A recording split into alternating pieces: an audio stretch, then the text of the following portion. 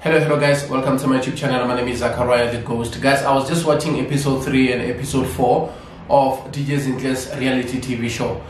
It is just one of those slow TV shows that if you are in a hurry and you're expecting entertainment, you are going to miss a lot. Because I just listened to a lot of reviews when people are like reviewing that TV show. You know, they are disappointed about the TV show, but they are not, taking their time to look at what the writer or the director or the producers of this TV show, they are trying to tell us. Because clearly we know DJ Zinhle, she's a businesswoman, she's into the entertainment space, but she doesn't put that too much. For the first 4 episodes, it was about her personal life, it was about her, introducing, the newborn baby or the upcoming baby to everyone who is the friend and family. And one more thing that I just realized on this TV show is that when it comes to DJ Zinhle, family and a team, it is very much important. She is showing people that, behind the success, there is people who are working very hard, making sure that they are, organizing those meetings, making sure that she look good, others are running her businesses. They are helping her a lot so that she can manage everything. And there is a time whereby DJ Zinhle was talking to the house manager, the helper, and she was like saying, you know what, I think, we will need, someone to come and help us since we are going to have, the new baby, Asante. And I remember when I looked at the lady who was helping her, she was not happy about it. She didn't see that as a help. Because of DJ Zinhle, she is thinking, about her. She knows that it's going to be difficult for her because a newborn baby, in most cases, they don't normally sleep early. Sometimes they will be up by 10 o'clock or 11 o'clock and they will be crying. You have to attend the baby. And now DJ Zinhle, she's a businesswoman and she's in the entertainment business. Sometimes she has to go out and perform, to her gigs. And imagine if she's left with, the young child or Asante, and she has to take care of the child until 4 or 5 o'clock in the morning, and she has to carry on to make sure that she, take care of Cairo and make sure that the house is clean and everything is prepared. Because she still have to do the laundry, she still have to iron and do all these type of things and make sure that the house looks good. So DJ Zinhle, because of she care a lot about her, she is thinking, for her of saying, what, I should, help her by bringing somebody.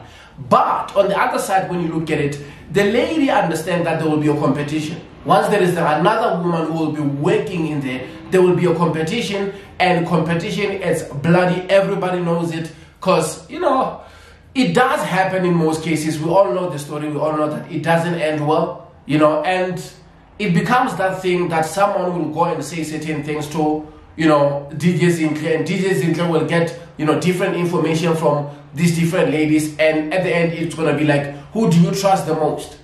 And things will start changing. The water which is mopping, the tile is going to be different right now because it's going to be having some pink whatever in there, and that's how it begins. So I understand why she fear for that, because of it's very difficult to find somebody who sit down with you, who discuss things with you. Because when I look at that lady, she's like managing the house. She is doing everything she like, to that house. Because DJ Zinhle, she's always out. She's always performing. If she's not on her gig, at her gigs, she has to go and take care of business and go to have meetings and stuff, And I understand why she wants to make sure that she hold on to that opportunity and make sure that she's the only one. Because she said, look, Cairo, she's old enough now, I can pay more attention to the newborn baby. But, you don't have to worry much about it. I can do everything. We know it's because of she doesn't want that too much pressure. And we cannot even touch that. Many women knows that story. We grew up with people who have been working, into this, I wanted to say white people's houses because they always own houses before black people can go and own houses in the suburbs. But now things have changed. Even us black people, we stay in the suburbs, and sometimes we are looking for help time after time. Somebody who can come and become, I hate to call them a helper, a house manager.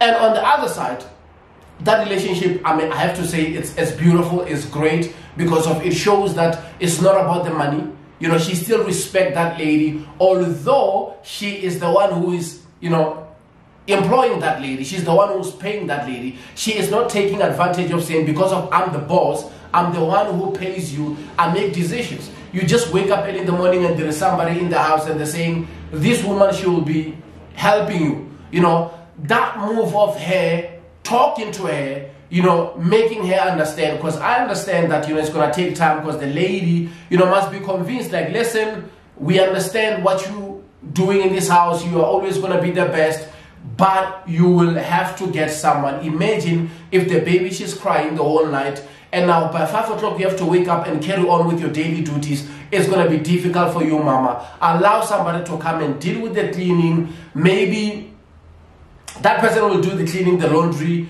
and some other stuff. You can still cook if you like cooking, and you can pay more attention to Asante. I think that's going to be fair, and I think she will eventually have to agree, because if she cannot cope with 2 children and she still have to clean the house and everything. And there was this scene that I enjoyed a lot when DJ Zinhle was sitting down with Medabones. You know, they were like talking about what to expect. You know, DJ Zinhle was telling Medabones about, you know, what will happen when she go for operation, because she has some complication with her pregnancy, in a way that the doctors has to go and help her, you know, with the operation so that she won't lose the baby. The thing that I really liked about that, it was that Medabones was like paying attention. You know, he was listening to DJ Zinhle when she was telling him about, you know, the whole process. He was even concerned of saying, what will happen days after you come back from, you know, the hospital? Should I worry? What should I do? You know, and I like that, because of he is very caring. He wants to know what he can prepare for. If maybe she will be laying down for some couple of days, if he should be around, maybe help with certain things, you know. That's very smart. And also, I saw, you know, when she was talking to Oskiro is like the father to her, you know. We all know that, you know, her older brother is the one who is like always close, is the one who is, you know, taking care of, you know, that fatherly space, you know, making sure that, you know, they all respect and understand the principles of the family, you know, as he is the older brother. But I see the deep connection with Oskiro, because when she's with Oscar, you know, she is just, you know, like a daughter who loves and adores the father. You know, they sit down, they talk about things, and she told Oskiro that I'm pregnant. And she even revealed that the first time when she was pregnant with Cairo, you know, Oskiro gave her like 200,000, you know, just to say, you're pregnant, I'm here, I support you. And we all know how Oskiro really supported, you know, DJ Zinhle. That was very great to see that, you know, the director did well to show us that. And even Oskiro was very happy and was like saying, children are blessings, you know, and he supported her all the way. I like that. You know, but one thing that I was just a bit worried about, it was just how the young brother was like addressing, you know, Medabones, how he was like, but that was not the right way, you know, because he was like saying, Umakipisi, you know, the guy from Pretoria who always wear a hat, and that's not the way you should address me, man, if I'm dating your sister. You know, I know if you're watching this video, you'll be saying, thank God you are not dating my sister. But I'm just saying, in general, when somebody is dating your sister, and if somebody has a child with your sister, just show respect. I mean, just call the person by the name, you know. But the way he is like talking when he talks about him, it's not right.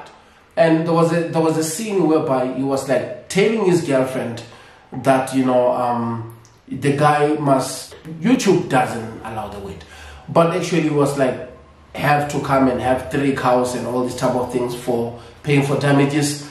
And the other sister, the girlfriend to the guy, was like saying, why 3 cows? Why him?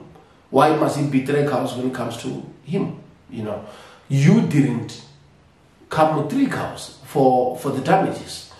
And now you can tell how the brother feel about Bones. You know, there is no secret. And you can tell that maybe the brother was cool with AKA. We know these things, they do happen. You know, if your sister was dating somebody that you were very cool with that sister, I assumed, you know, by the way he's like addressing the other one, just you don't even call his name, you know. And we all see that, you know, AKA's mother commented, you know, last time about, on the social media about, you know, she's there, she'll be there to take care of, you know, Asante. She's there if they will need extra help and all this type of stuff. And so far, we didn't hear anything from Medabong's mother. We didn't hear anything from the sister. You know, that really concerned me a bit. You know, I'm just looking at that and I'm like, in most cases, you know, my family should be better involved, unless if maybe Medabong doesn't have a good relationship with his family. It happens because Thabo, we know, that is very good with his family. We see him on Instagram, you know, posting his, you know, parents, you know, there in Pretoria having quality time, because I follow, you know,